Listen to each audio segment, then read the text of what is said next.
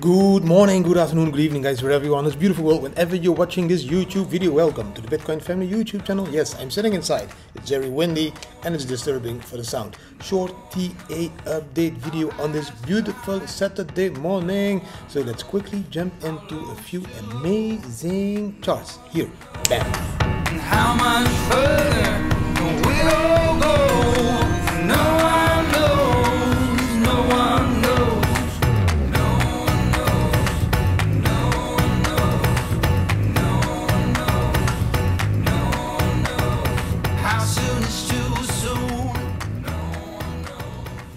First chart, guys. Yes, this is the 4-hour chart. I'm working on the Oryx platform always. I just love the platform as I can combine multiple charts. On this terminal, on this chart of the 4 hours, you can see what everybody's talking about. Like even Plan B was tweeting, are you expecting 10K candles, 10K daily candles? That is what he was expecting. So why are they all tweeting this? I think because of this. If you look at the chart and the 4-hour chart and this huge triangle that is forming, then you normally calculate the move that comes out of it by taking the width of the beginning and then putting it somewhere at the place where it breaks out. Let's say it will break out completely at the end, which would be around the 11th of November, which would be the moment I am flying to Mexico, which would be awful if I'm in the plane at that moment. But that would mean we would jump at that point from 61 all the way to 62K. That is a 10K candle. So that is what everybody is referring to. Are you ready for the 10K candles? And am I even bothering myself with this? No, because I have the BAM BAM indicator. I don't try to predict the charts with all these lines and triangles and wedges and blah blah blah. No, I'm just looking at the charts and I'm just trusting the indicator when too short and when too long. So this is a moment the 4-hour chart is not tradable. We are down below the yellow stepping line. There's a lot of yellowish, so we are already in a short from the top over there. So we are waiting for a validation of the long. This is a long flag. We can see some green starting over there. We need to wait till the green candle closes above this yellow stepping line. At that moment you will see a green hill over here, and at the same time you will see the BAM BAM on the bottom crossing that line, and that is a validation for me, a confirmation for me, sorry, to take that long. That will probably go again to 63, the top of this channel. So that is how I trade. Guys, more beautiful news. This chart is the day chart. On this day chart we see two things. We see the yellow line. The yellow line is the day moving line from 2017. So how we moved from June 2017 till December 2017, that is that yellow line.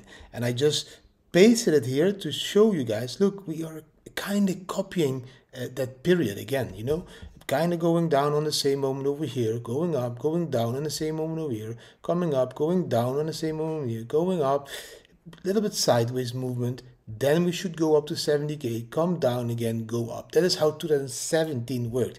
And what I really like is over here, you can see this area and this area look like the same. And what happened after this area? Bam, explosion. What can happen after this area? Bam, explosion. Maybe we can even, when we zoom in,